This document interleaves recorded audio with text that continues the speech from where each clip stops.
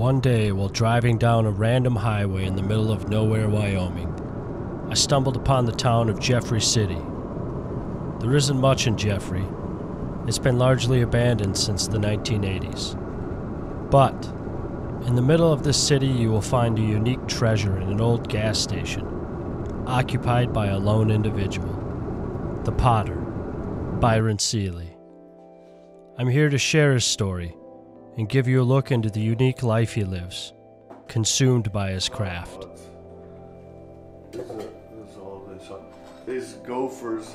So everybody's coming out here. There's a lot of people like to shoot, and there's a lot of people like to shoot gophers. So they, I think, pretty much shot up all the gophers, because I don't see many gophers out there, but they were like, where's the gophers? I want to go shoot gophers.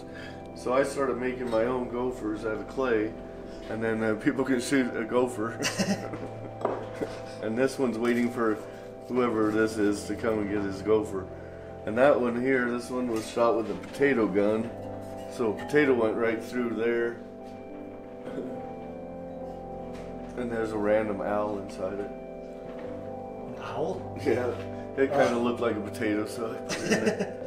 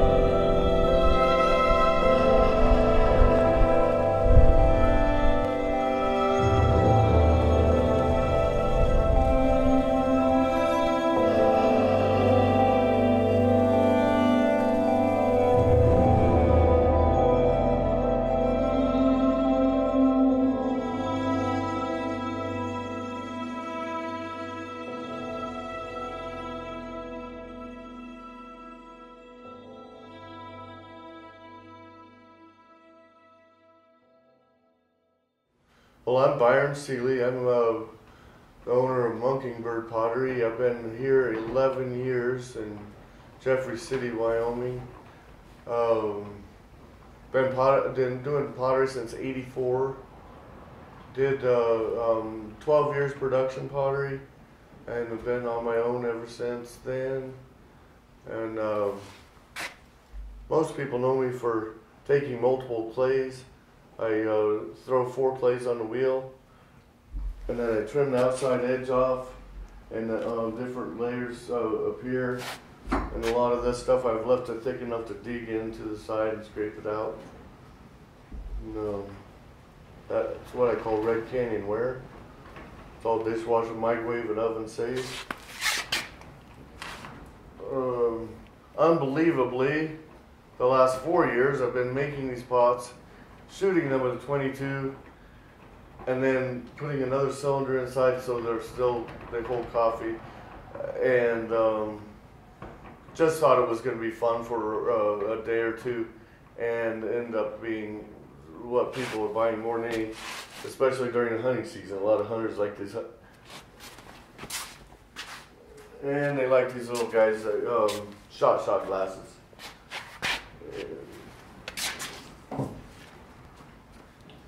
So how'd you end up here in Wyoming? I was born here, 69, and in about 7 days I'll be 50. I've never been 50 before, so we'll see how that goes. But I left where I grew up in Big Piney. I left there in '88 and worked at potteries in Austin and Taos, New Mexico, and then moved back to Wyoming after I was on my own. And pretty much I stayed back in Wyoming because of family, and low cost of living compared. I actually have paid less for this place than some people would pay in, say, Austin or Taos in 1 year's worth of rent. And so it's lonely, but here I am because it's so much easier financially to not only get ahead, but at least not have to go backwards. So this is what keeps me here. It's paid for, it's free, no more rent. So do you go into these like with an idea already, or do you just kind of, does it just come? Yeah, I go into it with the idea because I don't have any more of these, so that's what I make. And lately, I don't have any more of these, and hunting season's coming. That's what I make. That's usually always the reason why I'm making something, is because I'm low on those things. Do you just, so when you shoot those, do you just like take them out back then? And Yeah, think about that. nice. Sometimes well, not sometimes, usually always, I put about 3 of them in a row and shoot them. Saves on bullets that way. Good thing. Shoot them, turn them, shoot them, turn them, shoot them. Or any potter will tell you, it's impossible to tell you how long it takes to make one piece. What got you into pottery? Big Piney High School. Yeah. My art teacher. Thank you, Ruth Rawhauser. Are these paintings other local artists, or are these some of these? Do you paint? I paint only the ones that don't look like anything at all. That's I painted this one up here. Oh, really? I call it Rabbit, so to me it looks like something. I painted that one up there. I call it Casper the Not So Friendly Ghost.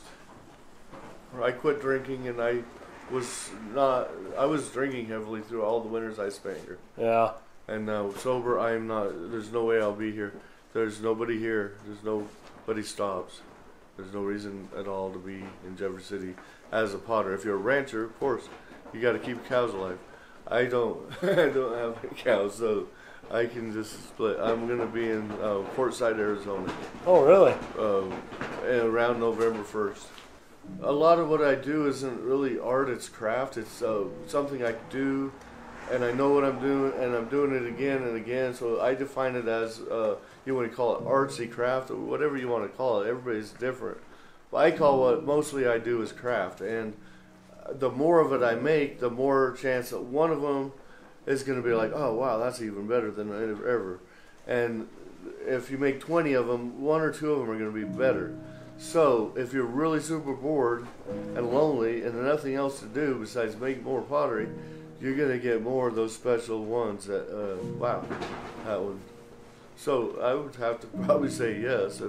As pressure makes a diamond, I guess loneliness will make you do more work and get your mind off being lonely, I guess.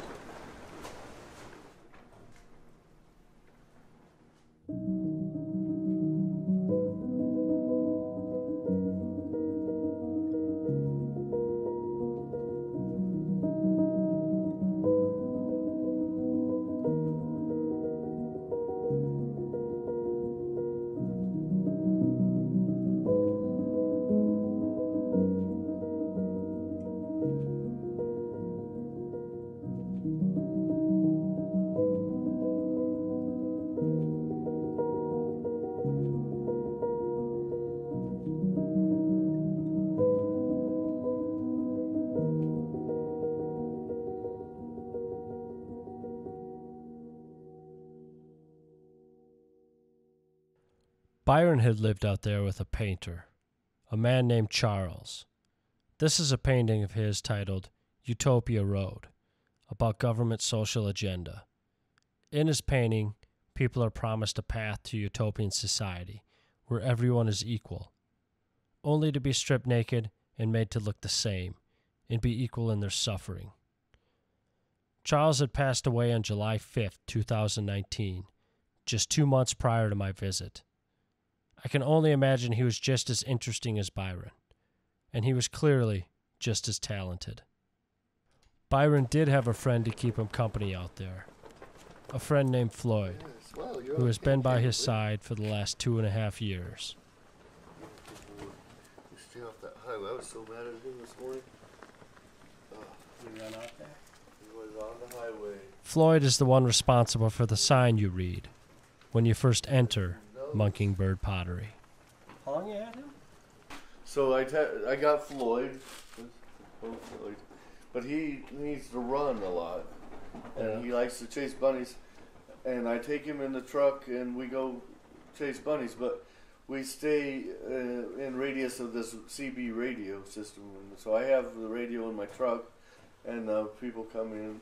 And if they read the sign and they make some noise to see if I'm here or not. And then they see that I'm not here. And they get on the radio and it scared Floyd. It's okay, buddy. It's a mess. But it's my mess. This is what it looks like when it's not.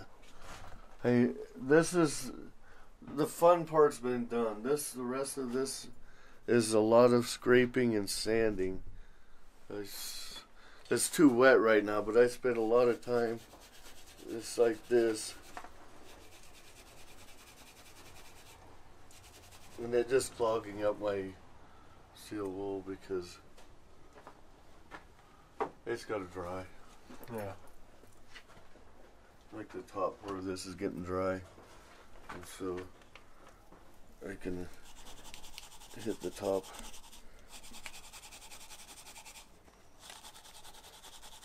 And this is what separates, like, that's what a lot of people say, well, I haven't seen much of this done this way.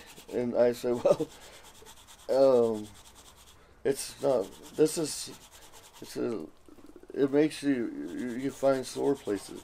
After one of them is fine, but then 20 more of them, you get tired of it. Yeah. So, that's why a lot of people don't do it, I think, is the sanding. Yeah. If I don't die from emphysema and or silicosis, who knows what it will be, but that's most likely. So for me, it would take courage to get out there and do something. This is the path of least resistance here. To go out to say someplace I really want to go, say let's just pick, let's say Portland, Oregon, downtown Portland, Oregon, where I'm actually people coming in and checking it out, and to really work it hard and be able to afford the space in a place where you're paying $3,000 a month of rent, or going in with a group of people so you can all and getting tangled up with all that mess of different people, and so something like that. It seems like it would take more courage. Yeah. This is it takes a different kind. It's different. The courage here is just dealing with being isolated, I guess. But it doesn't seem like courage is what it takes. It's like kind of laziness, or I don't know. Like now that with my video stuff, isolation kind of helps sometimes with creative process. Like you said, it gives you time to focus. Right. Maybe if you aren't isolated, then getting isolated, but when it's constant, when it's more forced isolation, it's like this is it. My break is opposite of other people's. Their break is from the city maybe, and out and away. Like say for you, instance, in the winds, that was probably very nice. My break is from this isolation and to go, and since I don't do that very often, it's kind of scary. Just driving a city is something I prefer someone else is doing. There he goes, one of God's own prototypes. A high-powered mutant of some kind, never even considered for mass production. Too weird to live, and too rare to die.